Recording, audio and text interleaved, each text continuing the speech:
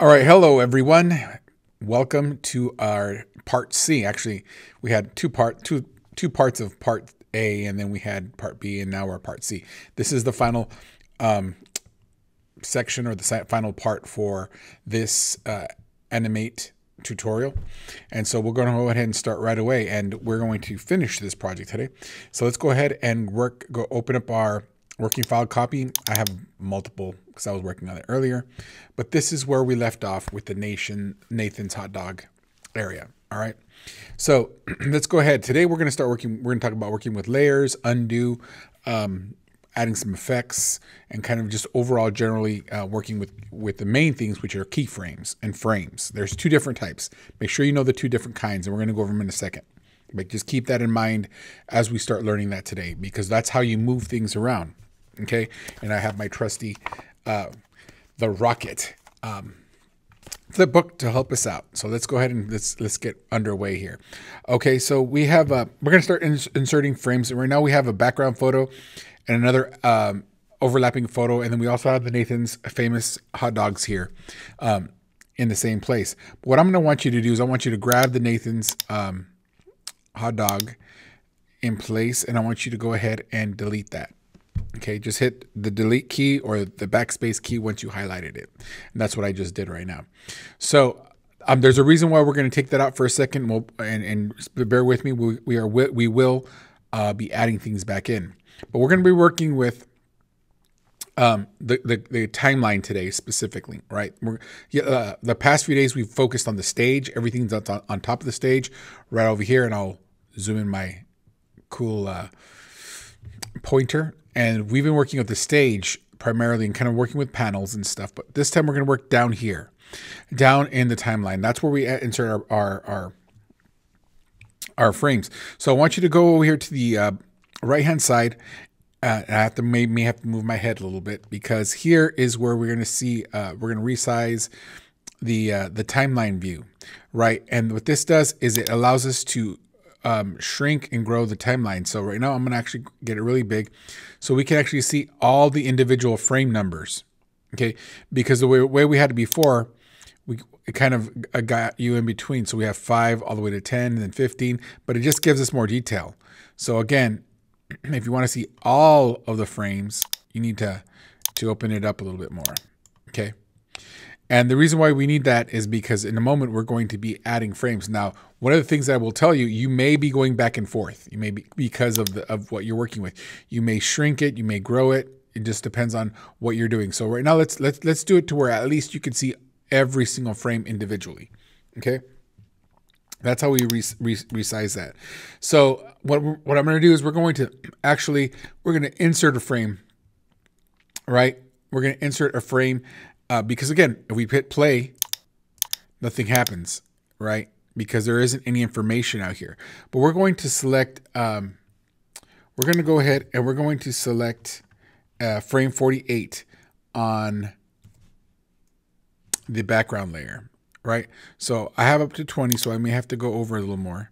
So I'm going to screw over. Go ahead and let's all do this right now.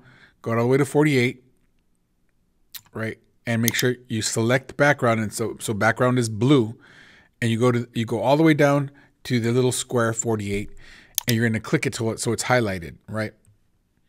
And then what you're going to do is you're going to choose insert right up at the top, timeline, and you're going to insert a frame. Okay. So then all of a sudden it gets filled up. Pretty cool, right? So let's go ahead and hit Command Z or Control Z if you're on another device.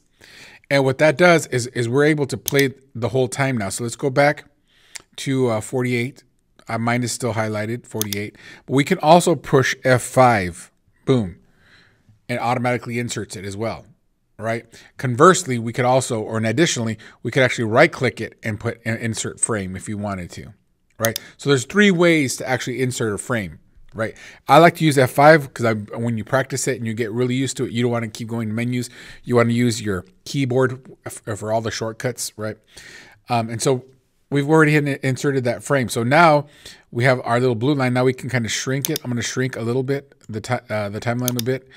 And now I'm going to go all the way back to the beginning and I hit play, and now the playhead moves all the way across, right? Because now we have content. Now I have all of those little frames, every single one of those cards filled up, right? But that's the cool thing about Animate. I didn't have to draw, or I didn't have to keep bringing in this background, right? For every, like when we did our flip books, we had to, if we wanted a background, we have to copy the background to every single card. In Animate, all of the cards are filled up when you add that frame, right? So now this is when you're playing the playhead, right?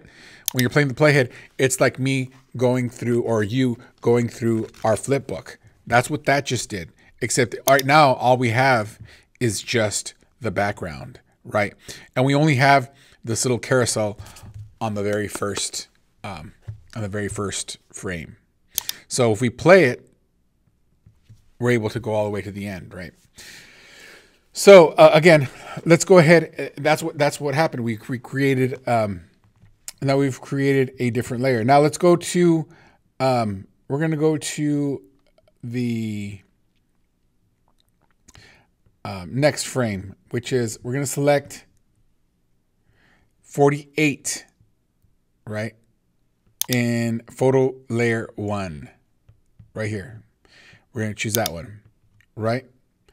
And what we're going to do here is we're going to go ahead and we're going to actually add another layer. I'm just going to press F5 on my keyboard, boom, because I want to just completely do that. Now, that little carousel carries all the way through, right? And I'm going to do it one more time, and I'm going to click F5 again. No, I won't do F5. I'm going to Command Z, and that way I take that out. I'm going to right click and insert frame.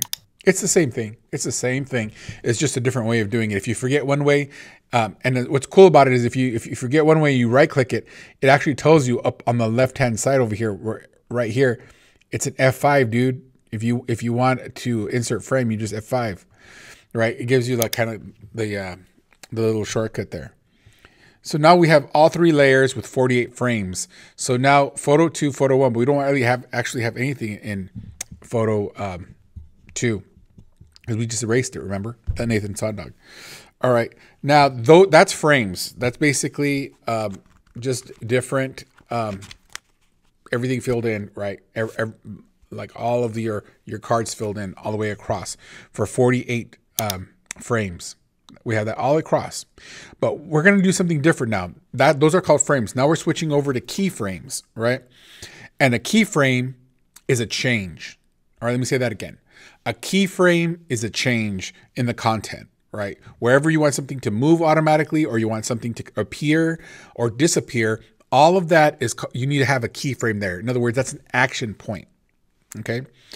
And I want you to understand that they're indicated, and I'm going to see if we can get here real quick. The first 3 are the big change. The background appears, the carousel appears, and whatever we put in photo 2 is going to appear. But I want you to take a look, and I'm going to try to zoom this in or magnify it really big, right? Hopefully I can do that in post-production. But right here, you can see that there are 2 black dots. That means there's something there. There's a change there. But if you look up here, there's a dot with that's an empty circle. And what that means is that you've created all of the cards. You got all the cards ready, but you haven't really put anything. So they're kind of like they're blank cards, right, in the area. So you've created all the cards, all the frames, but you haven't really created or put anything in there. There's no action. So that just tells you that it's empty, right? So if you ever see something like with a circle, you understand that's an empty area, all right? So we got that. So what we're going to do is we're actually going to pull our Nathan's hot dogs back in, and we're actually going to insert the keyframe, but we're going to do it at a different part. We don't want everything to just land in one area. So we're actually going to do, we're going to look at, let's look for keyframe 24, right? And again, if I know where it's at, because it should be right here, right? And if I want to double check my work, I can go, oh, I was off. Mr. Juarez was off. Oh, I thought I was there. Boom, I was off 1. So I'll just fix it. You see? So now that I've hit keyframe 24, all right, I want to add one of those keyframes, right? And you can always go to the same three ways. You can go to Insert, Timeline, Keyframe, or you can right click, Insert Keyframe, right? Or you can actually just hit F6. I'm actually going to do it off the menu right now. So I'm going to say Insert Keyframe, boom, right? And again, I'm going to move, it has a little, it's hollow. It has the little circle it's empty. And now that with that selected and photo 2 selected, it's blue. Now I'm going to go back to my library and I'm going to drag in photo number 2. Boom. There it is, right? So now that's the keyframe. Remember I said it's change. So if you look at this keyframe at the very beginning of our timeline, it's empty because that photo 2 didn't come in yet. But over here, it's darkened. But you also see the 2 different levels of gray as well, right? You have these lighter gray and you have the dark gray, which basically will give you a clue that there's nothing there. But now watch what happens when we hit the play button, right? Boom. Bam. Sweet, right? So we're starting with our animation. So somewhere in the cards or in the middle of the cards, right? In frame 24, right? We inserted that Nathan's hot dogs, famous hot dogs picture. Boom. Right in frame 24. I was gonna count it. 24. Boom. Put it in there. So that's how we start adding things and putting things into our animation. So we're gonna keep going. Right? So we have photo number 2 there. So let's continue this. All right. Let me move on. And now so we have photos number, we have photo number 1 and photo number 2 ready to go on and so we're going to basically continue with this. And we're going to be moving the keyframes now, all right? So the first thing we're going to do is we're going to select the keyframe in photo 2, which is at I guess, frame 24. Right here, we're going to click that, right? And we're going to drag the keyframe to, let's move it around. You know what? I wanted Nathan's hot dog to be earlier. So what I'll do is I'll grab that and I'll bring it in to 12, right? So now I want you to see this. Now we can go ahead and play it again. And now it appears earlier. And so you can actually move the keyframes around and so you can get them in the right spot, okay? And that's just repositioning your keyframes. It's not a huge deal, right? So it appears earlier. Again, you can use backspace, you can delete. If I wanted to delete this, I can go ahead and hit backspace, but I'm gonna keep us moving because we have kind of a lot to cover today. All right, so we've got 2 photos here, all right? We're gonna we got a couple of photos, but we have a third photo I wanna put in there. So as I highlighted photo 2, there's a little button over here on the left-hand side, and we've already added layers before, but I'm gonna add a new layer. Okay, I'm gonna click that. That's layer 1. I'm going to double click that. I'm going to call this photo 3. And we're getting pretty stacked with photos, right? We've got another layer, and we're getting pretty stacked. In other words, we're having a lot of photos, right? I should be naming them like Nathan's hot dogs, or I should be naming them like a carousel, ride. And then I should name this other one whatever it is. But just for right now, for this tutorial, we're just doing photo 1, 2, and 3. All right. Let's go ahead. I'm going to go ahead and insert a keyframe here at keyframe 24. And that's where I think it's at. Let me double check my work. Right. Boom. Yep. I opened it up and there it is. 24. Pretty much. Right. So now what I'm going to do, now that it's at 24, I'm going to click the new, and then I'm going to layer 24. And guess what I'm going to do here? Right. And I'm going to, hold on.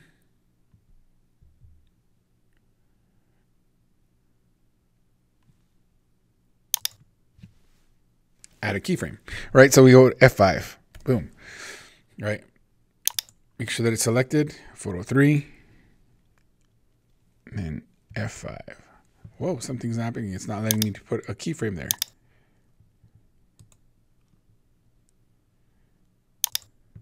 Now it did. All right, so insert a keyframe, and then I'm going to drag in photo number 3. Boom. Which this is a Ferris wheel. Right, now kind of layer them so I can see them. All right, so now we have 3 layers. So now if I move this back, right, there it is. There's some animation. Let me bring this part back.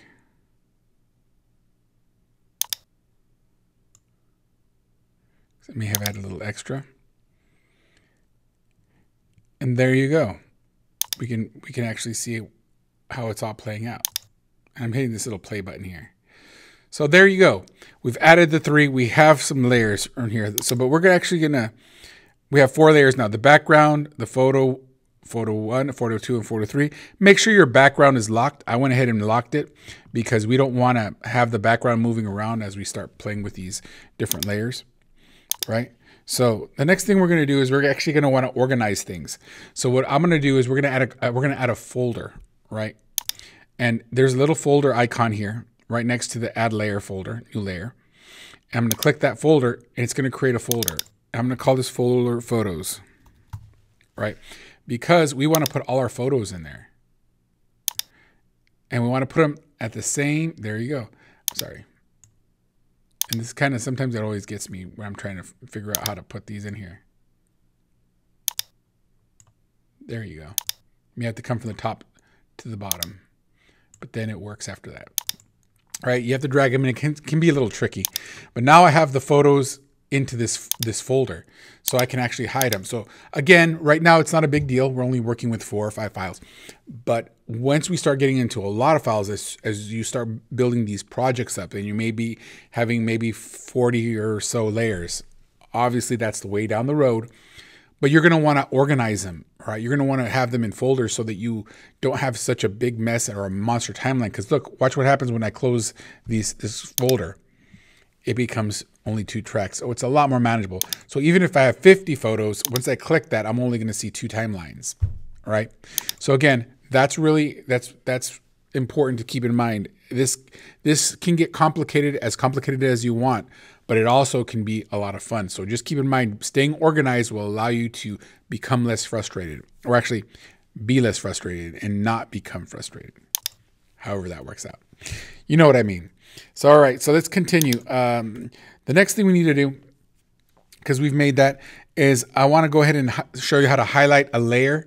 And that is just basically just clicking right next to the color, and it underlines it. See how it underlined it in white? I'm going to take that off, and then just like locking a layer. It's not a big issue, but that's what we do to highlight layers, right? And it comes out at the same color, and it highlights the same color as a track, right? See, so that's green, and again, we can click different colors for that particular area, so it'll actually highlight it. And you can play that way. And again, that's if there's a special layer you're working on constantly over and over again, you want to come back to it, highlight it. That's what we use it for. But right now we're going to move on. And I just want you to understand that all of these layers, right, everything works. Remember I told you copy and paste works? So if I hit copy, layer, and then I go down here and I hit paste, that works. So you can actually duplicate it so you don't have to keep doing things over and over again. I'm going to delete that right now. Or I can hit Command Z, right? Go up here. I can go to Edit and Undo. So, okay, Undo, select layers. Then Undo, paste layers. Boom. See? I'm already back.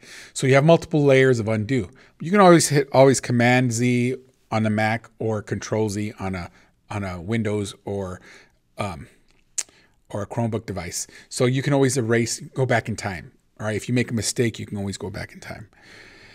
All right. So let's move on. Hopefully you've got that. Again, you can pause this at any time so we can kind of get that over with. So now, or you can come back and get to where we're at. So now we're going to use the properties panel, right? And this properties panel over here, I'm going to click back over here. This changes, it morphs depending on what you're working with, right? Whatever you have selected. So if I have this picture selected, see how it changed, right? The position and the size of that picture. If I select this, it changes the position and size of that picture, right? So this properties panel, it's active. It doesn't stay just the same. Again, if I highlight this photo over here, this layer, boom, the properties changes over here. So whatever you select, this properties reacts to it. So it's very reactive. So if you're not seeing something in the properties, it's because you haven't selected the proper thing. So you may have to go select it again. Even tools, watch I go to the left-hand side and I'll click the brush tool. Boom. It automatically will start changing over to the object so you can trace or you can do different things with it, right? Text, I hit the text tool and look, there's your fonts, your points to see how big it is, your kerning, your I don't think it has a leading, but superscript, subscript, all that cool stuff, right? That you guys worked with. But remember, we have to go back to this selection tool. That's what we've been using right now. That's what moves things around. So if you ever get lost and things aren't moving, just make sure you're in the selection tool. There's a shortcut for that, and that's just the letter V. But we don't go there right now. I mean, that's just for your information. All right, so I want you to understand that it always has these X and Y coordinates. Well, depending on what we do with these coordinates right now, if we're in the document size, that's the whole thing. We can change it around. And we'll do that in a bit. So again, this whole thing works off X and Y coordinates. And I want to start talking about that right now. I always like to turn on or view, and everybody do this right now, hit view and go ahead and hit rulers. Boom, right? Because I want you to notice the rulers, this top ruler, all right? And the top ruler starts at 0, which is at the very end here. And if you go over here to the left-hand side, when we're looking at vertically, it starts at 0 here. So 0, 0 is this upper left-hand corner. That's going to help you become super accurate when it comes to positioning things and getting things where you want specifically, right? I know a lot of perfectionists are in my animation class and they want certain things exactly lined up correctly. Well, Animate will allow you to do that, right? Always turn on the rulers. I'm going to leave this on for right now, right? Permanently, when we're doing our tutorials, so you can actually see where we're at, right? And this coordinates can actually make sense, because if you don't see the numbers of where you're actually going to land it, you don't see how it's lining up, or you don't see what you're typing in and where it's landing and what the process is. So let's go ahead and continue. We're gonna move some things around, and so we're gonna go to the objects, right? And again, when we go to the properties, we can always definitely see, if you don't see the properties panel, you can always go to the window and then check and see if the properties is checked on, because here are all our panels right here in the windows. All right. So we're gonna move the playhead to frame 1, and we're gonna select photo 1. Okay. Now we're actually gonna move this using the coordinates, right? So we're gonna click on the little picture here, which is this, I want to say large carousel. I've been calling it a carousel, right? And we're going to click on that, and I want to move this. And for the X value over here, I want to move that to, I'm going to type in 50. Let's do it all right now, 50. And then I'm going to go ahead and click the Y, and I'm going to see how it moved it over to the left. I'm going to click 50 again, boom. And it moved it a little down. So if you look at your ruler, guess what? It's lined up with the 50. And you look at your horizontal ruler, I'm sorry, that was the horizontal ruler. This is a vertical ruler. You'll see that it's lined up to 50. So you've lined up the upper right-hand corner, upper left-hand corner with the upper left-hand corner. So everything works off. That's our point of reference. So everything is off the upper left-hand corner. All right. So we've moved that and we're successful now, right? And again, everything is focused on that area. So now we're going to transform this a little bit, right? Because I actually want to do something with it. This doesn't look, I guess, aesthetically pleasing for me. So I'm going to go up to the window, and I'm going to go get one called transform, and it's down here. It's all the way down here where it's transform. You can hit Command T as well, but it just brings up this panel over here, and it's a floating panel because it just popped up, right? If I want to keep this panel active, I can add it to this panel here. See how it turns blue? That means I'm adding it. I'm sticking it to it. Now it's up here. I can pull it off just by clicking and pulling it off. And you may pull things off. I might want to put it on my little quick bar over here. Boom. And now I can just click it and a transform will come out. But for right now, I'm going to keep it floating. Oh, what happened? That's part of things. When you drag it out, it will kind of resize, and you have to hit these two tiny little arrows to expand. So let's go ahead and rotate this, right? Let's go ahead and rotate this. And by rotating, we're going to hit -12 here. -12 on right next on the rotating thing. And then I'll just hit enter. Boom. Now it just shifted it over. What we could do also is we can just click that number, and it has these two arrows left and right. And you can just click and drag, and you can actually just manually click it and kind of move them over. But for the tutorial, I think I'm just going to leave it at -12 because it stays on the stage, right? It doesn't go off stage, so to speak, like in theater. So again, we rotated 12 degrees clockwise. But let's go to the next one, right? Layer 12, and let's click on that layer, and that's Nathan's hot dog. So now we still have transform, but transform is at 0, 0 because again, these panels will change depending on what you're highlighting. So if I go back to the photo, there is our -12, right? If I click on this other keyframe, it's at 0 because we haven't done anything to it, but I am going to do something to it, right? And so what we want to do is we want to move the location first of all. So let's go back to our properties up here, and I'm going to select this photo, and I'm going to go. So make sure you're selecting the photo, and we're back in properties. And the X, I want to change it to 200, and the Y, I want to go to 40, right? So now we moved it over. And now I want to rotate this a little bit. So we've already done this. I'll go to rotate in the transform. If you don't see transform, go to window, transform, and it'll bring up this panel. So then we'll go ahead and click that. And now I'll give that, rotate that 6. Boom. Give it a little contrast. Just skew it over a little bit, right? So we've done that. Now we've added that. So you know what we're going to do next, right? Go over to photo 3. And we're going to move over to the frame 24. And let's click on that picture, and all of a sudden our properties moves. And now we're going to go to X. We're actually going to change that to 360. All right.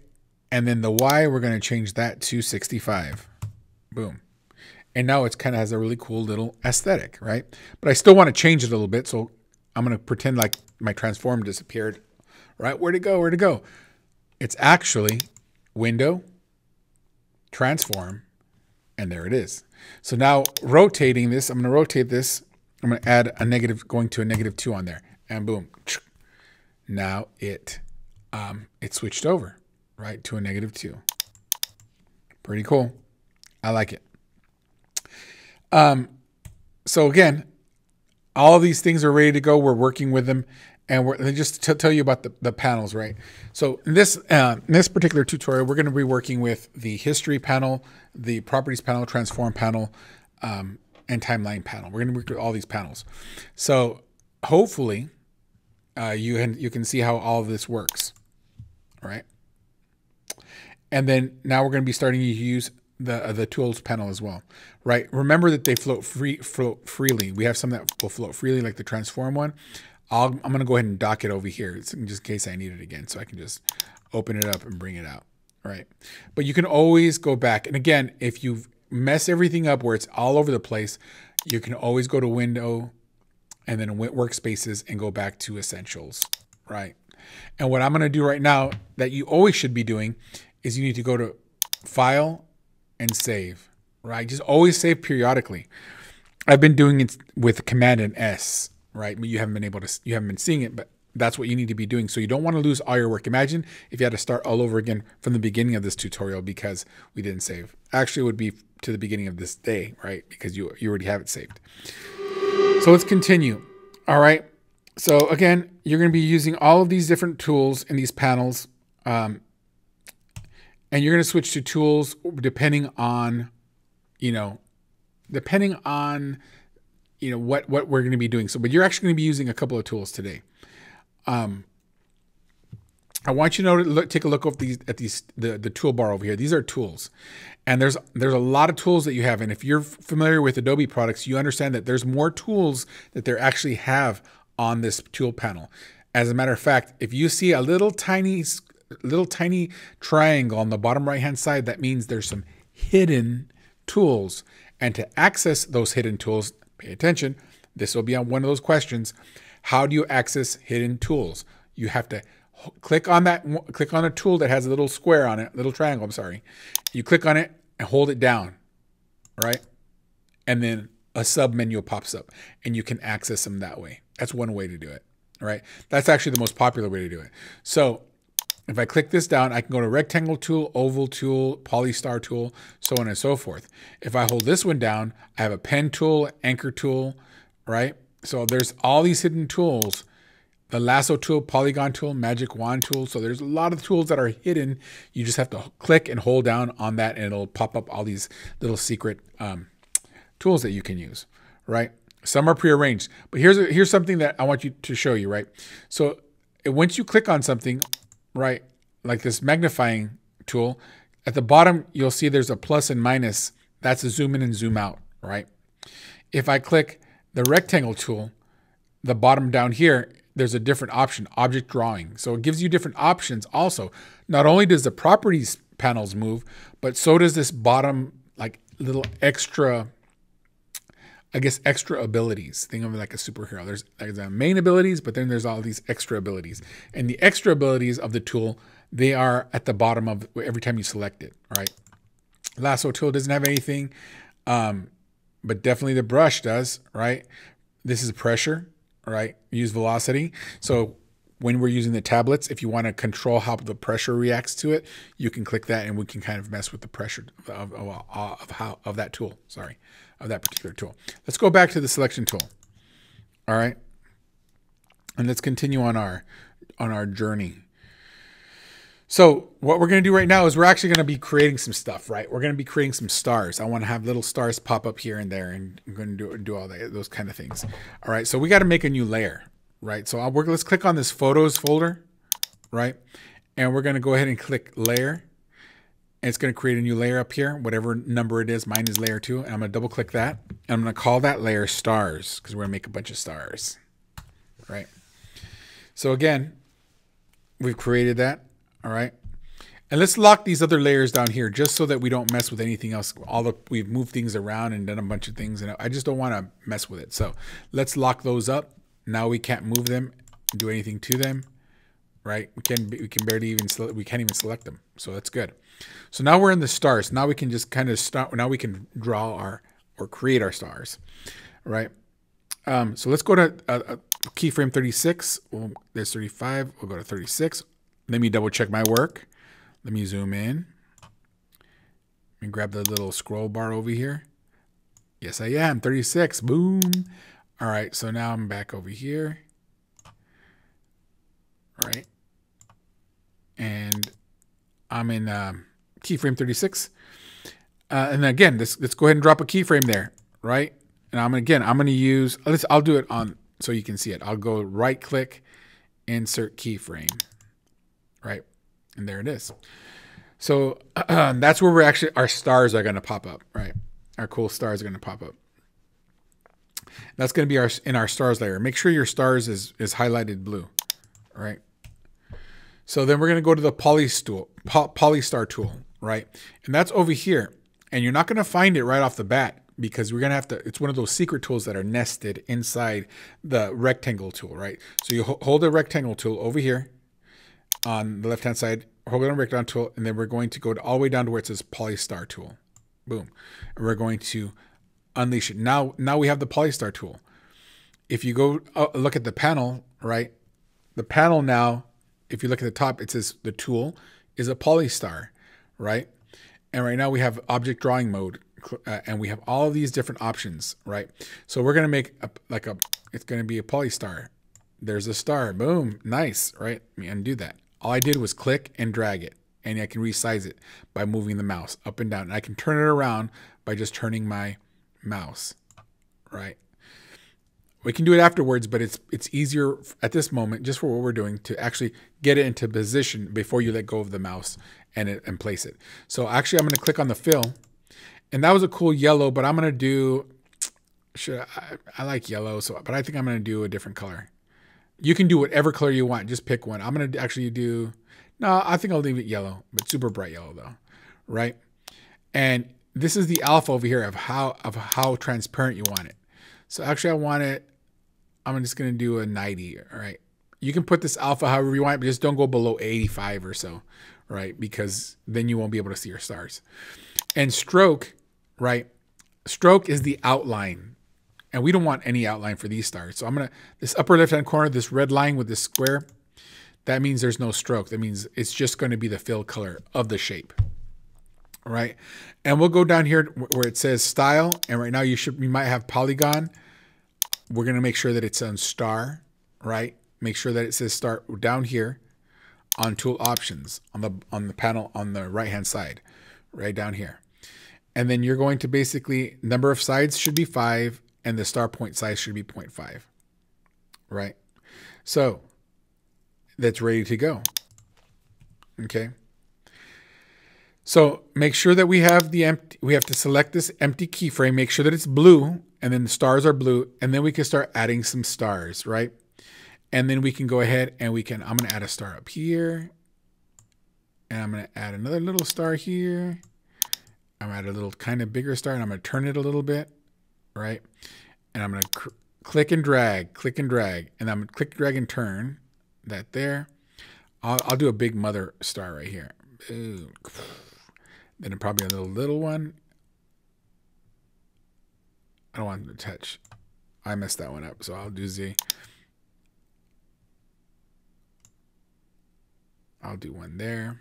No, I want one pointing up. Yeah, that's good. All right, and then a little tiny one right here, like that. All right, and then I'll do one more over here. Boom. Click and drag. That's all you're doing, right? So there we have our stars, right? I have it a little bit transparent, 90%, so you can kind of see through the background. But that's the way I want it. Again, that's an artistic decision. You don't need to have it. And so now what we need to do, is we can actually go back all the way back, and we can actually hit play and see what happens. Hopefully we did it right. Boom. Yeah. All right. They all line up. That's really cool. If I wanted them to keep going over and over again, we can loop it, but I'll show you that in a later tutorial. Loop is really cool.